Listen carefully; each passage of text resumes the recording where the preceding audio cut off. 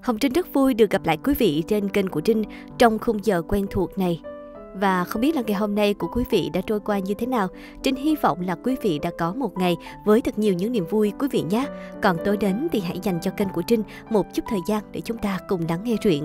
Tối hôm nay, Trinh xin mời quý vị cùng đến với một truyện ngắn hiện thực xã hội của tác giả Nguyễn Đức. Truyện có tên Những cô con gái ông Tiền. Ngay bây giờ không để quý vị đợi lâu, xin mời quý vị cùng vào truyện với Trinh quý vị nhé.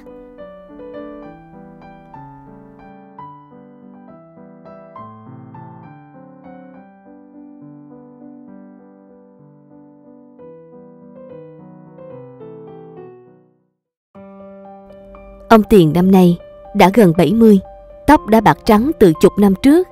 Chân tay cũng bại liệt, chẳng làm được việc gì sau trận bạo bệnh vừa rồi. Mọi sự từ ăn uống đến tắm rửa giặt giũ, hay thậm chí cả những việc tế nhị như vệ sinh nặng nhẹ đều chẳng kiểm soát được. Thành ra con cái cũng vô cùng vất vả. Phải cái, ông lại còn nặng tai. Còn cái đã nói câu được câu mất. Lắm lúc có khó chịu, hét lên một câu thì bố con lại giận dỗi. Ông cụ cũng hay chấp nhất. Khổ, già cả rồi, tính nết nó khó chịu như thế đấy. Ông Tiền nguyên là một cán bộ bưu chính viễn thông, làm tới trưởng bưu chính tỉnh nhà. Sau khi về hưu vẫn tiếp tục công tác tới mãi tận năm 60 tuổi mới nghỉ hẳn. Thế nên cũng gọi là có của ăn của để, dư dả thoải mái.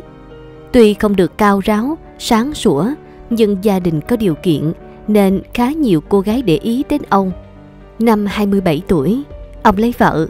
Không phải là một cô đồng nghiệp xinh đẹp, cao ráo, cũng chẳng phải con gái của gia đình bề thế nào, mà lại là một mối tình chớp nhoáng trong một chuyến công tác ở tỉnh lẻ. Tiếng sét ái tình mang họ tới bên nhau, giống như định mệnh đã sắp đặt từ trước. Vợ chồng ông ở với nhau mấy năm trời, ân ái, mặn nồng, yêu thương nhau, hạnh phúc. Duy chỉ có một điều là mãi chẳng có nổi một mụn con. Ông lại là con độc đinh, mà ngày đó thì cái việc sinh con trai nối dõi tông đường luôn được đặt lên hàng đầu. Chứ còn chuyện tình cảm vợ chồng thì... Cố gắng níu kéo thêm 1-2 năm nữa vẫn chẳng cứu vãn được tình hình. Mẹ chồng thúc ép, cạnh khóe, rồi áp lực đủ cả, khiến cô con dâu chẳng thể chịu nổi, đành dứt áo ra đi, mà cũng chẳng dám đi vào ban ngày, sợ chồng níu kéo, sợ bà con làng xóm bàn ra tán vào. Ấy thế là chờ đến nửa đêm, bà ấy đem theo cái túi vải chứa vài bộ đồ, rồi lén lén lúc lúc dứt áo ra đi, chẳng một lời từ biệt. Bà đi mang theo bao nhiêu tuổi hổ một mình bà gánh chịu hết. Vì sao ư? Vì bà biết dẫu có mặt dày ở lại thì thứ bà nhận được vẫn chỉ là những sự miệt thị đến đau xót, vì bản thân không biết đẻ. Không thể cho chồng có một thằng cu chống gậy, chẳng thể làm tròn vai trò của người vợ hiền, dâu thảo. Sống trong cái hoàn cảnh như thế cả đời, chẳng thà đi thật xa, tìm một nơi nào đó chẳng ai biết mình là ai, rồi sống một cuộc đời hoàn toàn mới, có lẽ sẽ còn nhẹ lòng hơn. Vợ bỏ đi ít lâu, ông Tiền lần nữa bị gia đình thúc ép phải kiếm bằng được một cô vợ chẳng cần sắc đẹp, cũng không nhất thiết phải có công ăn việc làm, chỉ cần đúng một điều: biết đẻ, phải đẻ.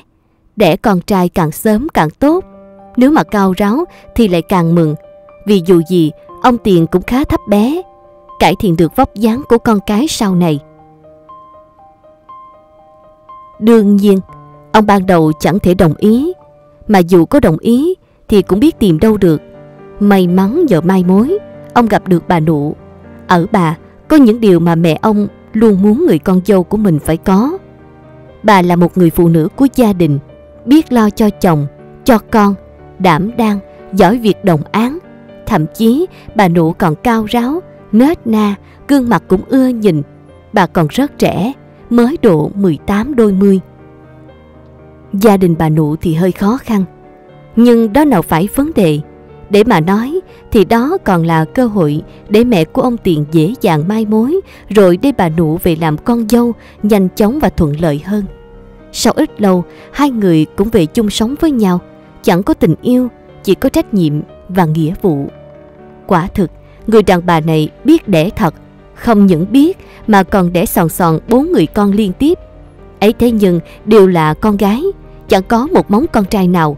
Mẹ chồng bà bắt đầu lo lắng, suy nghĩ nhiều hơn, cũng đã tính tới nước cưới thêm cho con trai một cô vợ nữa.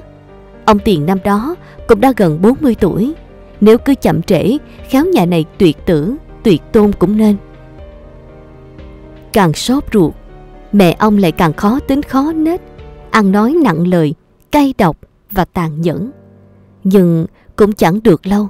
Có lẽ vì già rồi mà đầu óc lúc nào cũng bức bối với những băn khoăn, lo lắng về cậu con trai của mình và khát vọng có một đứa cháu đích tôn, cho nên bà cụ đổ bệnh. Nói nặng thì cũng chẳng phải, mà nhẹ thì lại chẳng đúng. Bệnh của bà cụ sớm nắng chiều mưa, giữa trưa thì lại gió mùa. Thoạt nhìn còn tưởng bà giả bộ như thế để thúc giục con trai, nhưng khám xét kỹ càng và quan sát lối sống lẫn cách sinh hoạt thì thừa biết sức khỏe của bà cụ đã suy kiệt từ mấy năm nay rồi. Mẹ ông Tiền nằm liệt giường, hệt như ông của bây giờ vậy. Nói không quá thì thậm chí bà cụ chết đi có lẽ còn nhẹ nhàng và thanh thản hơn cứ lay lắc mà sống khổ sở như vậy. Chỉ là vì còn một nỗi niềm chưa thỏa nên bà cụ vẫn chưa thể yên lòng mà ra đi. Trời cũng chẳng phụ lòng người, bà Nụ năm ấy cũng cấn bầu, rồi sinh được một cậu con trai kháu khỉnh. Nhìn thoáng qua cũng nhận ra những nét giống bố như tạc. Còn nhớ đêm đó là mùng 3 Tết âm lịch.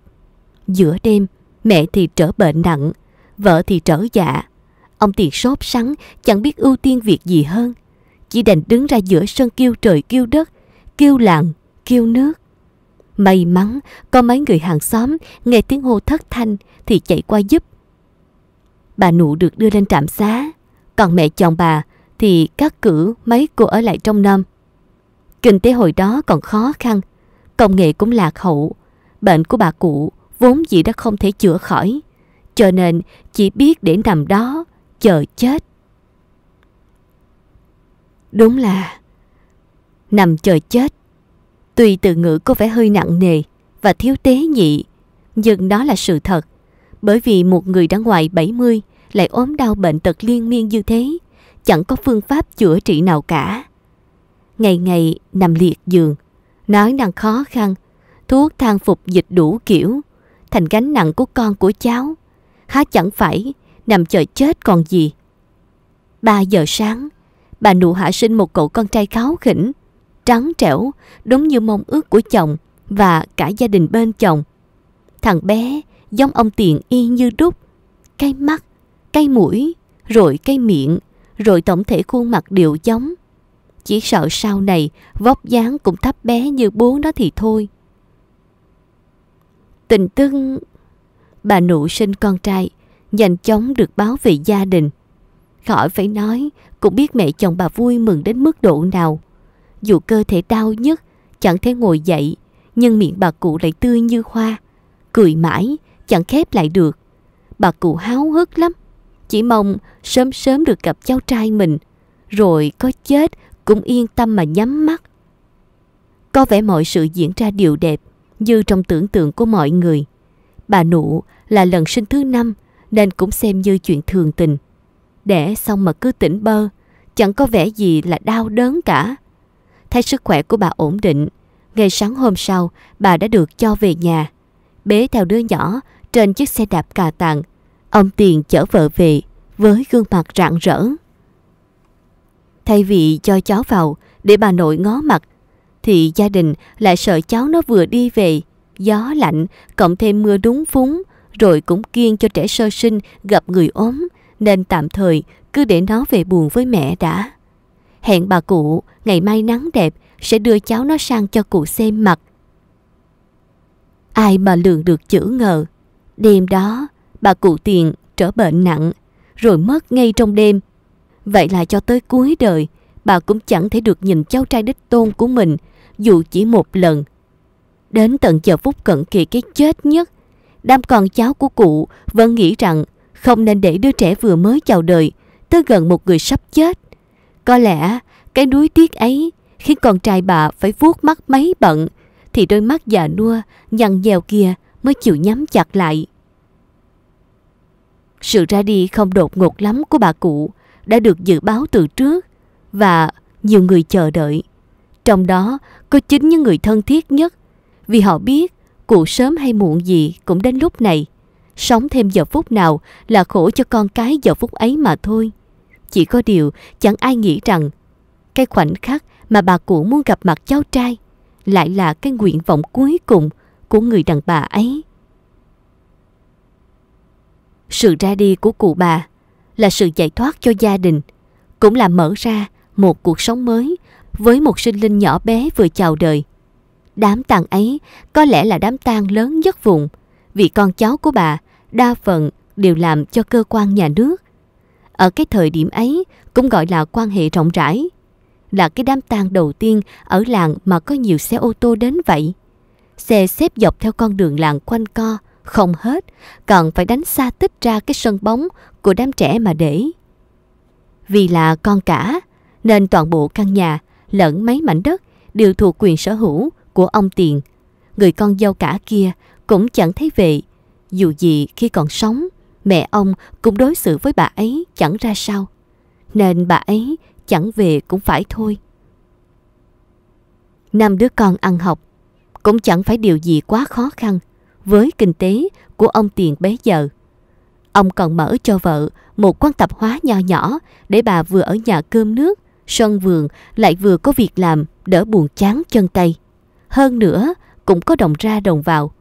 Có thể nói gia đình ông thực sự đầy đủ và hạnh phúc, chẳng thiếu thốn thứ gì. Thời gian sau, khi các cô con gái của ông lớn, ông đều tạo điều kiện cho họ làm việc ở cơ quan của mình. Dần dần đào tạo họ trở thành nòng cốt của bưu điện.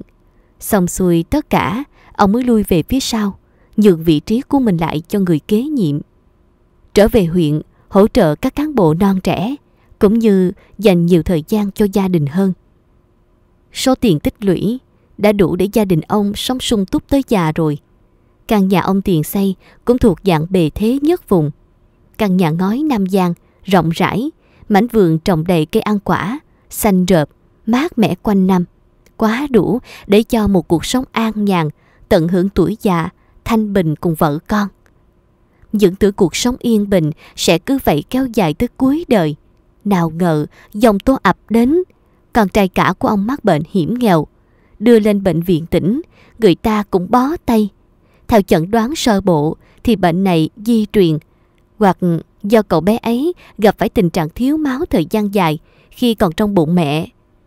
Còn một xác suất xảy ra nữa, vì khi có cậu, ông Tiền đã gần 40, chất lượng gen di truyền cho con gặp phải nhiều khiếm khuyết, thành ra con ông mới mắc phải căn bệnh này. Nhưng dù nguyên nhân có là gì đi chăng nữa, thì đây cũng là một cú sốc vô cùng lớn với gia đình. Đứa con trai độc đinh giờ lại lâm vào cái tình cảnh như thế, hỏi sao mà không sốc cho được. Có bao nhiêu tâm sức, tiền bạc đều dồn hết vào chạy chữa, chỉ mong sao cứu vãn được tình hình. Có lẽ vốn dĩ số phận ông đã định sẵn rằng người con trai này của ông chẳng thể sống quá 18 tuổi.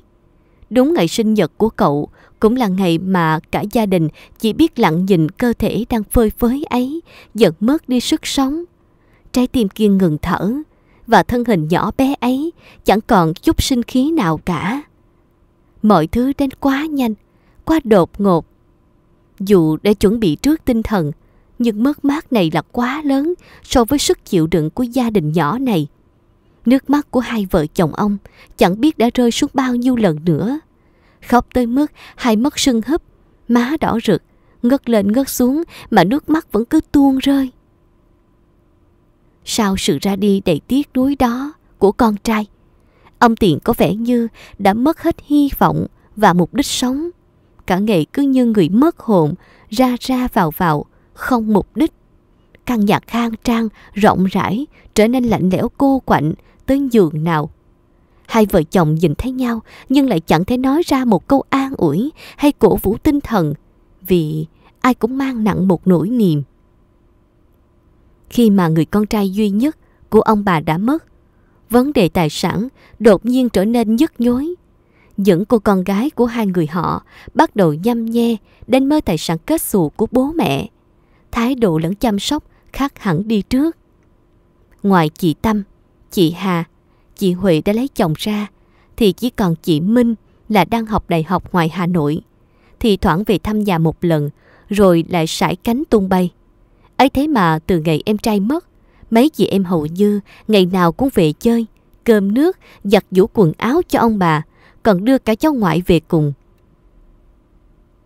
Chị Tâm ngày trước cũng theo nghiệp của bố, sau này lấy chồng cùng cơ quan. Vì để tạo điều kiện cho chồng thăng tiến, chị lui về phía sau làm hậu phương, lo lắng việc bếp núc con cái. Có được sự hỗ trợ của bố vợ, sự nghiệp anh ta lên như diều gặp gió. Ấy thế mà càng lên cao, anh Tình ngày càng đổ đốn, gái gú, cờ bạc, chẳng thiếu thứ gì. Một lần gạ gẫm cô đồng nghiệp rồi bị tố cáo, mất hết cả danh vọng lẫn công việc, trở về nhà ăn bám vợ. Ngày xưa phụ nữ họ thường cam chịu, nhẫn nhịn để hy vọng có cuộc sống yên ổn, hạnh phúc, nên dù chồng đã bị đổ đốn ra như thế, chị vẫn tha thứ, vẫn sống với anh ta, cùng nhau nuôi dưỡng hai đứa con nhỏ.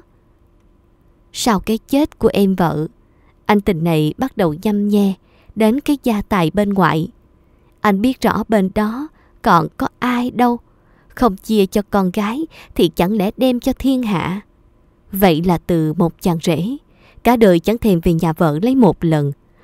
Cổ bàn toàn lôi lý do bận công việc ra để khước từ. Giờ thiền quan như cúng, một câu bố, hai câu mẹ, sẵn sàng làm những việc bẩn thỉu nhất để có được cảm tình của ông bà Tiền. Không chỉ có anh ta, hai cặp vợ chồng của hai người em gái chị Tâm cũng vậy. Căn nhà vốn vắng vẻ, ít tiếng cười, giờ ngày nào cũng nhộn nhịp. Ông Tiền, bà Nụ nào có nghĩ nhiều. Thấy con cái tề tựu về thăm hỏi, chăm sóc mình thì vui ra mặt, ra vẻ tự hào với xóm làng, mà nào có biết cái sự thật đằng sau nó phũ phàng như thế nào. Trước mặt bố mẹ, mấy anh chị em hòa thuận, vui vẻ là thế, nhưng đằng sau luôn xét nét, âm thầm đấu đá lẫn nhau. Ai cũng muốn bản thân mình không chịu thiệt trong cuộc tranh đua giành quyền thừa kế này. Họa chăng chỉ có Minh, đứa em gái út trong nhà, là chẳng màng tới những thứ ấy. Từ nhỏ, cô đã có tính tự lập, không ỷ lại vào sự chiều chuộng của các chị và bố mẹ mà lười nhác. Minh luôn tự tìm tòi, học hỏi từ những việc nhỏ nhất. Từ ngày học đại học, cô cũng đã chính thức sống tự lập, đi làm thêm trang trải cuộc sống để không cần phải ngửa tay xin tiền bố mẹ nữa. Công việc khá bận rộn, cộng thêm lịch học dày, khiến thời gian về thăm nhà của Minh khá ít. Không phải cô không muốn ở nhà với bố mẹ thêm ít ngày, chỉ là để tự lập, tự chủ về tài chính và cuộc sống của mình. Thứ cô phải đánh đổi chính là thời gian. Ai ở trong hoàn cảnh và quyết định ấy có lẽ hiểu và thông cảm. Khi em trai mất, sợ bố mẹ buồn phiền không tiếc ăn uống, mình đã phải xin nghỉ làm để ở nhà với họ. Ban đầu cũng khá lạ lùng khi vợ chồng anh chị lại tích cực về thăm nhà như thế, nhưng ngẫm ra thì cô cũng đã phần nào đoán được lý do. Cuộc tranh đấu giữa những chị em trong nhà cũng bắt đầu trong âm thầm từ đó. Nhưng điều mấy chị em nhà này không ngờ đến là dù đứa con trai duy nhất đã mất, nhưng ông Tiền vẫn chưa vội chia tài sản. Ông cảm thấy bản thân vẫn còn khỏe, vẫn còn minh mẫn, nên còn để xem xét những đứa con gái của mình đối xử với bố mẹ nó như thế nào đã. Kéo dài thêm vài năm nữa, sự quan tâm của con cái thưa dần. Ông bà Tiền vẫn cứ sống trong nỗi buồn tủi về tinh thần lẫn sự héo mòn về tuổi tác. Nghĩ nhiều, lo nhiều, mái tóc lại càng thêm bạc. Không những thế, bà Nụ sa sút trông thấy. Dù chưa đầy 50, lưng còng hẳn đi, người gầy gò, xanh xao, thiếu sức sống. Nỗi dày vò khi mất đi đứa con trai gặm nhấm cái cơ thể yếu ớt ấy cho tới khi chẳng còn gắng gượng được nữa. Bà ra đi mãi mãi, bỏ lại người chồng già cô đơn lẻ bóng, bỏ lại mấy đứa con gái nhăm nhe cái gia tài, bỏ lại cả những sầu muộn mãi chẳng vơi. Sự ra đi ấy giống như một sự giải thoát khỏi cuộc sống đầy bi ai này. Xét cho cùng, có khi như thế lại thanh thản, chẳng cần ai chăm sóc, chẳng cần ai bận tâm, nhẹ nhàng và nhanh chóng. Ông Tiền giờ đây chỉ còn lại một mình với căn nhà rộng lớn, khoảng vườn đầy cỏ dại, cửa hàng tạp hóa chẳng ai trông nom. Ông muốn bỏ hết những gì mình có để đổi lấy những giây phút êm ấm như ngày xưa, mà nào có thể. Mọi thứ bây giờ chỉ còn là quá khứ mà thôi. Ông cũng chẳng cầm cự được bao lâu. Cơ thể suy nhược cả tinh thần lẫn thể xác đều tàn tạ. Rồi một ngày mưa, một mình ông cố gắng lết cái thân già xuống bếp, chẳng may trượt chân ngã ra sân, bất tỉnh nhân sự. May mắn có người hàng xóm đi qua, trông thấy hô hoáng để mọi người tới giúp đỡ. Giống như một trò đùa của số phận, ông chẳng được ra đi thanh thản. Cơn đột quỵ ấy chỉ cướp đi của ông khả năng vận động, chứ chẳng thèm lấy đi cái mạng già đang lay lắt sống từng ngày. Ông trời bắt ông phải tiếp tục sống trong dằn vặt, trong đau khổ và trong sự bất lực tột cùng. Cả ngày ông chỉ có nằm. Tai thì lãng, nghe câu được câu không. Còn cái nó nói nhỏ chẳng nghe, đành phải hét lên một câu, thì ra chuyện là chúng mày bố láo, dám quát nạt cả bố, thành ra giận dỗi. Cộng thêm với tính gia trưởng cùng sự tự ái quá cao, khiến cho ông khó chịu hơn. Đám con cái hầu chẳng nổi ông, phải thuê một người làm, giá 5 triệu một tháng, khi ấy là rất cao, để mà chăm sóc cơm nước cho bố. Thì thoảng về thăm chốc lát rồi lại đi ngay, nhưng chưa bao giờ quên đánh động việc xin được tài sản. Có điều ông Tiền vẫn cứ là nhất quyết nói không. Mình học xong đại học cũng chỉ muốn ở quê chăm sóc cho bố, tìm kiếm công việc nào đó, dành nhiều thời gian ở bên người cha già bệnh tật của mình những ngày tháng khó khăn của cuộc đời. Dù gì, cô vẫn chưa bị bó buộc bởi gia đình, vẫn có thể thoải mái thời gian, không cần phải suy nghĩ về chồng con, rảnh rang hơn các chị rất nhiều. Nhưng vấn đề lớn nhất bắt đầu xuất hiện. Một người phụ nữ lớn tuổi đột ngột xuất hiện cùng với cậu con trai của mình, khiến mọi thứ thay đổi hoàn toàn. Bà Lan, đồng nghiệp, cũng là vợ đầu của ông Tiền, quay trở về. Người đang đứng bên cạnh bà ấy là Toàn, người con trai thất lạc của ông. Năm đó, bà Lan rời khỏi căn nhà này trong tuổi hổ, mà không hề hay biết bản thân mang trong mình đứa con trai đầu của ông. Càng nghĩ tới những gì gia đình chồng đối xử với mình, bà càng quyết tâm một mình nuôi dưỡng Toàn, thành người mà chẳng thèm cần tới sự hỗ trợ nào từ phía gia đình của ông Tiền cả. Cứ thế thấm thoát cũng đã gần 30 năm. Anh con trai bà lớn khôn, ăn học đàng hoàng, đi làm kiếm tiền, lo lắng chăm sóc cho mẹ, quên cả việc trai gái. Đầu óc anh luôn đau đáu một nỗi niềm, muốn tìm lại gốc rễ, nguồn cội của mình. Anh năn nỉ ỉ ôi, mong mẹ chỉ đường dẫn lối. Mất bao công thuyết phục, mẹ mới dẫn anh trở về nơi này, về quê hương bản xứ, nơi có người cha vô tâm, vô tình, để mẹ anh ra đi chẳng lời từ biệt. Biết câu chuyện của cha mẹ, anh hận ông thì ít, mà thương cho số phận của hai người thì nhiều. Cũng chẳng trách người bà đã quá cố của mình. Âu, cũng vì cái thói đời nó phải như thế, đâu ai muốn. Thấy hai mẹ con anh tới, bà giúp việc ban đầu chỉ nghĩ là người quen nên không đã động thăm hỏi gì quá lâu. Chỉ khi Minh về tới nhà, cô mới gặng hỏi cho bằng được. Cuối cùng thì chuyện này cũng vỡ lỡ ra hết. Nói đúng hơn là sự thật cuối cùng đã được phơi bày. Hóa ra, ông Tiền đã biết được mình còn một người con trai từ mấy năm về trước. Trong một lần tình cờ gặp được hai mẹ con trong một chuyến công tác xa nhà. Thấy anh Toàn nhiều nét giống mình, ông sinh nghi, bám theo, rồi sau đó tự tìm hiểu cho tới khi có được bằng chứng xác thực từ những người hàng xóm thân cận.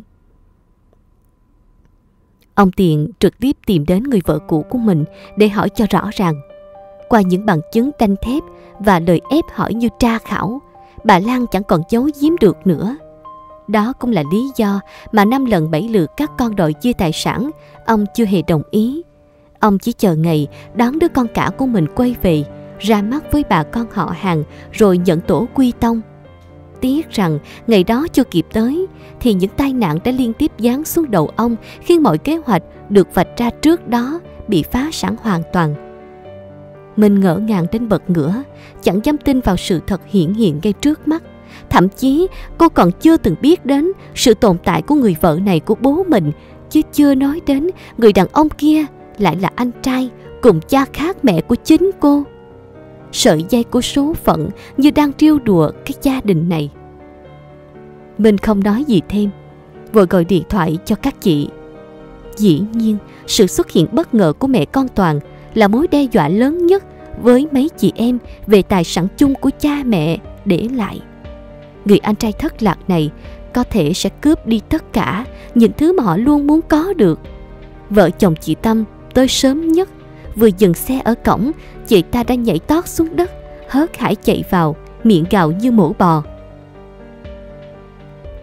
Này này, hai người là ai? Là ai hả? Sao lại ở đây?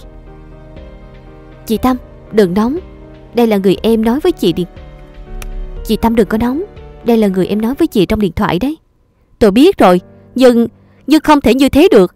Bà có bằng cớ gì mà đến đây dẫn sằng dẫn bậy? Hay nghĩ bố tôi bệnh liệt giường, không có chứng cứ nên bà cứ làm bừa, định nhăm nhe mấy miếng đất của ông cụ chứ gì? Chị bình tĩnh đã, đừng có nóng vội. Ngồi xuống có gì nói chuyện đàng hoàng. Cùng lúc đó, anh Tình cũng vừa dựng xong cái xe. Thấy vợ to tiếng bên trong thì cái máu điên trong người anh ta trỗi dậy, chạy một mạch đến túm cổ Toàn mà hăm dọa.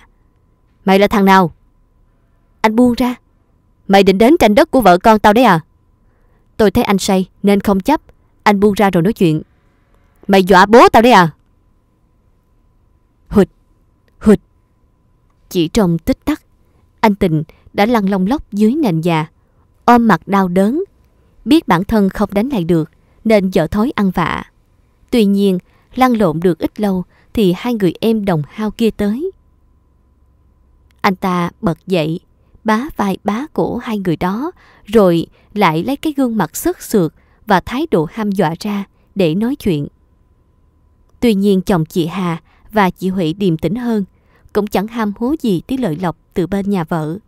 Họ còn sợ mang tiếng tranh giành tí đất tí cát bên ngoại mà đánh chửi nhau thì có mà chẳng biết giấu mặt vào đâu, thành ra luôn giữ mình ở phía trung lập. Có thì tốt, mà không có cũng chẳng sao. Có điều vợ của hai anh thì lại chẳng nghĩ thế, nhất quyết phải có phần, lớn bé, to nhỏ gì đều phải có hết. Hai cô biết với mấy mảnh đất mà mình được, bán đi cũng được khối tiền. Chưa kể mấy cái sổ tiết kiệm của bố mẹ còn đang gửi ngân hàng nữa, cũng là một con số không hề nhỏ. Giữa cái xã hội kim tiền này, lợi ích, tiền bạc, danh vọng, địa vị thường khiến con người ta mất chất, quên đi cách làm người, mặc kệ cả sự hèn hạ của bản thân khi cứ mãi chạy theo cái tư lợi của bản thân mà quên đi cái tình cảm giữa con người với con người. Thậm chí anh em trong nhà chỉ vì tí đất cát mà chửi mắng rồi đánh giết nhau, đầy ắp trên mặt báo hàng ngày, hàng giờ. Thật đáng sợ. May mắn là mấy anh em nhà này vẫn còn đủ tỉnh táo và bình tĩnh để ngồi xuống nói chuyện. Họ cuối cùng cũng đã biết bà Lan chính là bà vợ cả của bố, và thật ra mẹ mình chỉ là bà hai. Lấy nhau chẳng có chút tình cảm nào cả. Anh Toàn cũng cẩn thận chuẩn bị sẵn giấy xét nghiệm ADN huyết thống giữa anh và ông Tiền.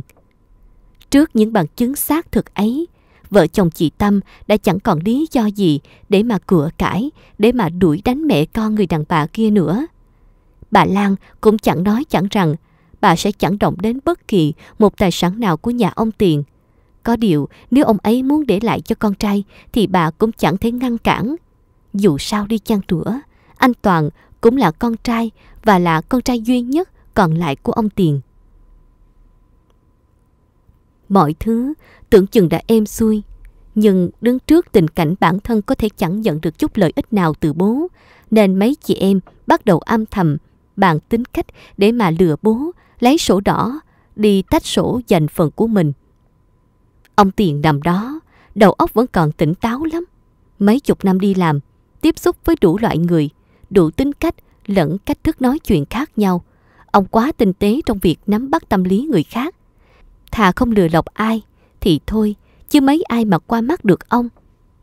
Cũng nhờ khả năng đó mà kiếm không ít. Ấy thế mà cho tới cuối đời, chính những người thân nhất, những người mà ông luôn tin tưởng, phản bội lại lòng tin đó. Điều cay đắng hơn nữa là dù biết mình đã bị chính con cái của mình lừa, nhưng bản thân lại chẳng có một chút khả năng nào để phản kháng. Chỉ có thể cắn răng mà chịu đựng. Bất lực và phẫn uất khiến bệnh tình của ông ngày càng nặng hơn. Chẳng thiết ăn uống, thuốc thang gì hết. Uất ức tới độ khóc nấc lên như co giật.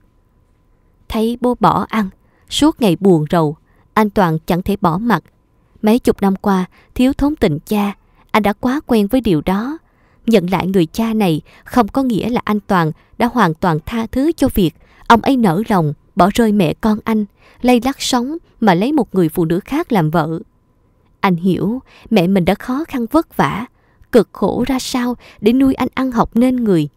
Càng thấu hiểu, anh lại càng trách người bố kia nhiều hơn. Cũng có kẻ lắm điều nói mỉa mai rằng anh về nhận lại tổ tiên chỉ là vì muốn tranh đoạt lấy chút tài sản kết xù của người bố đang ốm sắp chết nằm liệt giường kia. Rồi thì bàn ra tán vào, đoán dạ, đoán non rằng anh chẳng phải con ruột của ông Tiền mà chỉ là một thằng con hoang được bà Lan gán cho một cái danh hảo để mà có cớ kiếm chắc chút gì đó lợi lộc từ chồng cũ.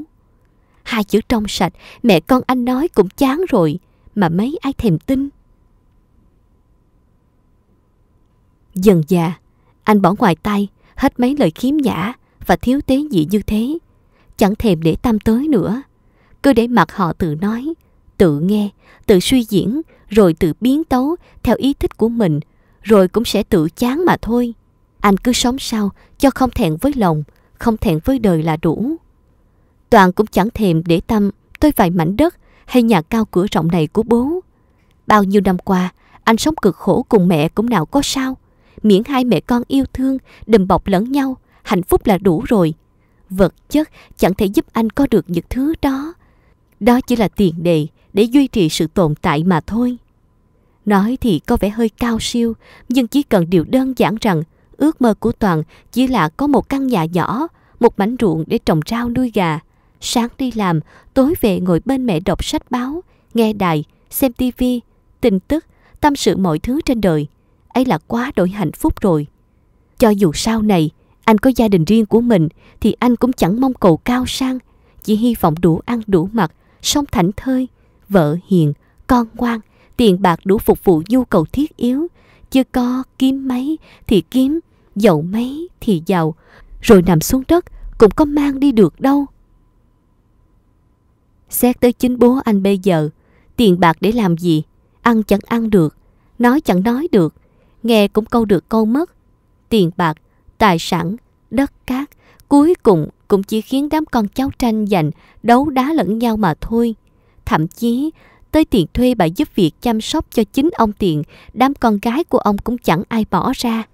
Anh Toàn lại chính là người trả số tiền đó để người ta thay anh lo lắng cơm nước cho ông. Ngay cả Minh, đứa con gái út, những tưởng thương cha, thương mẹ thế nào, cuối cùng cũng lộ ra bản chất. Sau khi cùng các chị kiếm được một mớ, đã ra Hà Nội mua trả góp một căn chung cư, rồi ở luôn ngoài đó, chẳng ngó ngàng gì tới người bố bại liệt nữa. Nhưng cái số của ông cụ chưa phải chết. Ngày ngày, dưới sự săn sóc tận tình, thuốc thang đầy đủ, lại có động lực từ đứa con trai thất lạc mấy chục năm nay và bà vợ cả quay về, khiến ông trở nên vui vẻ. Từ một kẻ chỉ nằm yên chờ chết, chờ đến ngày nhắm mắt xuôi tay, chờ tới ngày nằm dưới 3 tấc đất, bây giờ lại ăn khỏe, miệng có thể mấp máy, thều thào đôi ba chữ, mấy ngón tay cũng dần dần cử động được. Một sự phục hồi đáng ngạc nhiên, nhưng lại ít được đón nhận.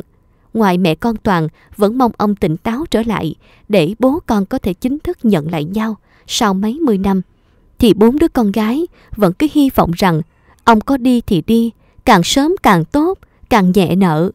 Dù sao họ đã có cuộc sống riêng của họ. Người cha già bệnh tật chỉ ngán chân và tốn kém tiền của mà thôi. Thà để tiền đó lo lắng cho con cái, cho gia đình mới của mình còn hơn. Chán chẳng buồn nói. Thời gian sau, Toàn vẫn túc trực bên này, tập vật lý trị liệu cho ông Tiền. Thì thoảng đám em gái cùng cha khác mẹ vẫn về thăm, ngó nghiêng hỏi han vài lời cho có, rồi lại quay đích quay về. Họ thậm chí chẳng thèm chào hỏi anh Toàn lấy một câu, vì trong mắt đám con ngoan ấy, người anh này chính là kẻ ngáng đường, ngăn cản họ chia 5/7 mảnh đất này để giành giật tranh phần. Vào một ngày đẹp trời, cả 4 cô con gái của ông Tiền nhận được cuộc gọi từ Toàn. Anh mời vợ chồng họ về nhà ngoại chơi, gọi là có mâm cơm để nói vài chuyện quan trọng. Đoán định người anh trai vô thừa nhận này hẹn gặp chắc chắn ủ mưu, không khéo sẽ thông báo chính thức muốn tiếp quản gia tài còn lại của bố, nên mấy chị em nhà này họp mặt với nhau, rồi vợ chồng chị em cùng kéo nhau tới. Gì thì gì, cứ lấy số lượng đàn áp cái đã. 7 người đứng đợi chờ nhau ở cổng làng, đầy đủ mới cùng nhau về nhà ngoại. Thái độ lẫn hành động đều cẩn trọng, sẵn sàng cho một cuộc đấu khẩu, thậm chí là đánh mắng nhau thậm tệ. Chồng của chị Hà, chị Huệ chẳng muốn dính líu đến mấy chuyện như này đâu, nhưng vợ cứ lèm bèm bên tai mãi, không đi cũng không được yên với mấy mụ vợ. Thành ra phải làm mấy con rối mặc kệ vợ mình tranh giành. Vừa vào nhà, họ đã giáo giác nhìn ngó xung quanh, muốn kiếm thử xem anh Toàn định giở trò gì. Chẳng thèm chào hỏi lấy một câu, thậm chí bà Lan đang ngồi uống nước ở bàn phòng khách cũng không để vào mắt. Tâm là chị cả, lại nóng nảy, bóp chóp nhất, bất chấp dở cái giọng trịch thượng, mỉa mai. Nào, anh muốn nói gì thì nói luôn đi, chị em tôi không có nhiều thời gian, cũng chẳng phải vì miếng cơm mà tới đây dài dòng với anh đâu. Thì mấy chị em, hẳn cứ ngồi xuống ăn uống cái đã, làm gì mà nóng vội thế. Nào các chú, ngồi xuống đây. Ba anh con rể trông thấy mâm cơm thịnh soạn đã bày ra sẵn, lại rượu bia đầy đủ, trông ngon mắt thì cũng thèm. Đang dự định cò gối ngồi xuống thì bị mấy bà vợ quát ầm lên cản lại. Nào nào, mấy anh em nhà này cứ thấy của bạn là sáng mắt hết lên, chẳng thèm để ý chính sự gì cả. Các cô cứ vẽ chuyện, nói gì thì nói, bác ấy đã mời chúng ta đến nhà thì cứ ăn uống no say rồi tính, chuyện đâu còn có đó, ai tranh quyền nói của các cô đâu mà. Tình vốn là một gã bượm rượu, trông thấy mâm cơm này sao mà kiềm chế cho được. Mà kể ra anh ta nói cũng đúng, đến đây theo lời mời của anh Toàn, ít ra cũng cứ nghe theo lời anh ấy, sắp xếp đã chứ, rồi làm sao thì làm, chứ cứ xộm xộm lên như thế cũng chẳng phải cách. Hai người rể còn lại thấy bác cả đang ngồi cũng chẳng nề hà gì nữa mà ngồi xuống theo, rồi đến vợ của họ và Minh. Duy chỉ có Tâm là nhất quyết không chịu. Chị ta vẫn cứ ngờ ngợ rằng chắc chắn mục đích của anh Toàn không tử tế gì đâu, mà đâu biết rằng kẻ không tử tế nhất chính là bản thân mình. Chỉ có điều tất cả những gì mấy chị em nhà này đoán định đều đã sai. Thực chất bữa cơm chung không phải là anh Toàn nghĩ ra, mà là yêu cầu từ người bố bại liệt của họ, người mà họ đã nhẫn tâm lừa lấy quyền thừa kế rồi bỏ mặc sống chết chẳng quan tâm. Khi tất cả đang ngồi ăn uống bét nhẹ, thì từ trong buồng bên, bà Lan đẩy một chiếc xe lăn ra phòng khách. Ông lão ngồi trên đó, chân tay cử động vẫn khó khăn, nhưng mồm đã không còn méo, tay đã đeo trợ thính, gương mặt cũng tươi tỉnh và có sức sống hơn trước đây rất nhiều. Trông thấy ông Toàn, mấy cô con gái mất hồn mất vía, giật mình vì bất ngờ. Họ không thể nào ngờ được rằng người bố của mình đang trong tình trạng nằm chờ chết lại có thể bình phục một cách thần kỳ như thế. Điều này đồng nghĩa với việc tất cả những việc họ đã làm, những lời họ đã nói đều sẽ phải gánh chịu hậu quả. Nếu muốn, ông Tiền hoàn toàn có thể khiến cho mấy đứa con của mình phải ra hầu tòa vì hành vi lừa đảo đó. Nhưng hổ dữ còn chẳng ăn thịt con, huống hồ gì là một người cha đầy lòng bác ái, vị tha như ông. Tiền bạc cuối cùng cũng chỉ là vật ngoài thân, không để lại cho con cái thì để cho ai? Có điều ông muốn dạy cho chúng một bài học, khó khăn nói từng câu, từng chữ. Chúng mày tài lắm, chúng mày giỏi lắm. Cái thân già này còn sống sợ sợ mà dám lừa dối, làm khống làm láo để tranh giành đất đai với chính người thân máu mủ của mình. Bố ơi, chúng con xin lỗi bố. 4 cô con gái vừa quỳ vừa bò tới bên cạnh ông, nước mắt lưng tròng, vừa khóc vừa van xin được tha thứ. Chỉ có điều họ chẳng thể ngờ rằng trông thấy cái cảnh đau lòng và nhục nhã ấy khiến ông tiền lên tăng xong và một lần nữa ngất đi vì cơn đột quỵ. Cả đám con cái nháo nhào, kẻ hò hét, người kêu gào gọi tên ông. Nước mắt đã rơi, hối hận, tự trách, rồi cả sự nhục nhã, tủi hổ cũng chẳng được gì nữa cả. Việc làm đã làm, việc xảy ra đều đã xảy ra cả rồi, hối cũng không kịp nữa. Ông tiền được đưa đi viện, nhưng đã là lần thứ 2 gặp phải tình trạng này. Tuy không ảnh hưởng tới tính mạng, nhưng việc hồi phục thì chắc chắn không còn nữa. Vậy là thời gian còn lại của ông cụ phải nằm chờ chết, nằm bán thân bất toại, chờ sự thương hại, sự chăm sóc của con cái. May mắn rằng lần này ông đã tìm lại được con trai thất lạc của mình, cũng có thể phần nào đó không còn nuối tiếc. Mấy cô con gái của ông đều đã hiểu ra sự sai lầm của mình, tự biết bản thân mình tệ hại tới mức nào. Họ cũng hồi tâm chuyển ý và thực sự hối lỗi. Ngày ngày thay nhau tới thăm bố, chăm sóc, lo lắng tận tình cho ông. Ba anh con rể nghe người ta bàn ra tán vào cũng muối mặt lắm, đành dùng hành động và ăn năn hối lỗi cùng vợ báo hiếu cho bố. Bà Lan và con trai cảm thấy bản thân đã hoàn thành được ý nguyện của mình, để anh Toàn nhận lại mặt bố, cũng như giúp gia đình ông Toàn đoàn kết, hòa thuận hơn, nên có ý định rời đi. Anh Toàn tuy còn hơi hối tiếc vì vẫn thấy cần có trách nhiệm với bố hơn, nhưng vẫn chọn nghe lời mẹ. Vì anh biết mẹ anh chẳng thể quên nổi ký ức ngày xưa ấy. Bà lại gần giường của người chồng cũ, khẽ đưa tay lên trán ông, nhẹ nhàng lau đi những giọt nước mắt. Hình như ông Tiền đã nghe được cuộc nói chuyện về việc rời đi của hai mẹ con bà. Bà thì thầm bên tai ông vài lời cuối. Chẳng biết bà đã nói những gì, chỉ biết ông Tiền biến sắc, cứ ứ trong cổ họng như muốn nói điều gì đó, lại chẳng thể bật ra thành tiếng. Anh Toàn gục đầu bên vai bố, coi như lần cuối cảm nhận hơi ấm từ người. Chẳng biết lần sau khi gặp lại, anh còn thấy bố nằm đây, hay là đã rời xa nhân thế khổ đau này nữa. Anh chỉ biết rằng ngày đó sẽ còn rất lâu nữa. Mãi tới lúc mẹ vỗ vai thúc giục, anh mới đứng lên rồi xách hành lý cùng bà Lan bước về phía cổng. Nhưng vừa xuống sân thì mấy cô con gái của ông Tiền đã cùng nhau chờ sẵn ở đó. Họ năn nỉ ỉ ôi, thậm chí còn quỳ cả xuống để xin bà ở lại giúp chăm sóc bố những ngày cuối đời. Họ biết rằng con chăm cha không bằng bà chăm ông, và họ cũng biết rằng cả 4 người bọn họ chẳng thể sánh bằng người con trai trưởng nối giỏi như anh Toàn được. Hơn ai hết, họ hiểu sự trọng nam khinh nữ ở cái gia đình này. Không thể cưỡng cầu, bà Lan lại đã gật đầu đồng ý. Anh Toàn dĩ nhiên rất vui, anh lại có thể ở bên cạnh bố, chăm sóc ông, bên ông nốt quãng đời còn lại, luôn là ước mơ suốt bao năm qua của anh. Vậy là ông Tiền đã có thể mỉm cười, chờ ngày bản thân lìa đời mà chẳng còn phải hối hận điều gì nữa. Dù còn nhiều băn khoăn và trăn trở, nhưng ít ra mọi hy vọng về những đứa con của ông đều đã hoàn thành. Có chết cũng nhắm được mắt. Ông khẽ cười, cười thật tươi, rồi từ từ nhắm chặt đôi mắt, mãi mãi.